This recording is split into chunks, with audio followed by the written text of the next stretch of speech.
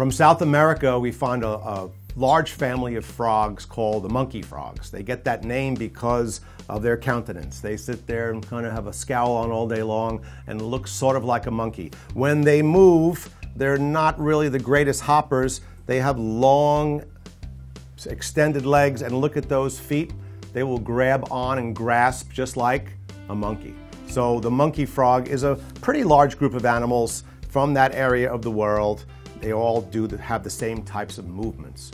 They're one of my favorite things to talk about, however, with children in schools when we go and do presentations about adaptations, because this frog has adapted to his environment. If you can envision the Amazon and how wet it must be, the lower rim of the Amazon is actually shrinking a little bit over the last couple of millennia, and it's dried out. These are the countries of Paraguay that you don't hear about ever unless we're talking about World Cup soccer. You hear about Paraguay. Otherwise, it's the home of the monkey frog.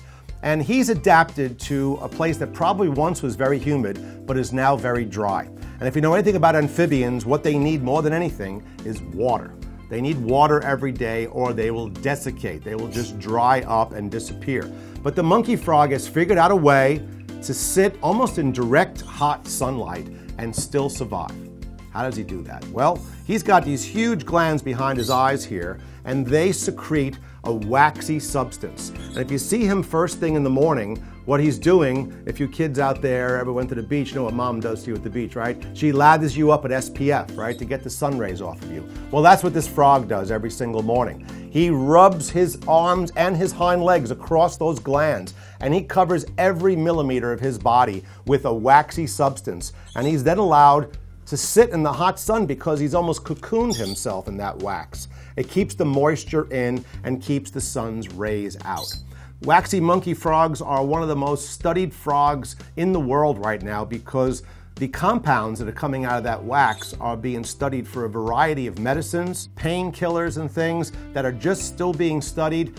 Unfortunately for the creature in the wild, it's causing a threat to his environment and his very nature because they're being collected by science so readily that they're starting to become rare. In the captive world, we see people trying to breed these. Unfortunately, they are not yet captively bred in the United States. It's something someone has to try and do because otherwise these little guys will be ripped out of the forest and then one day maybe become extinct.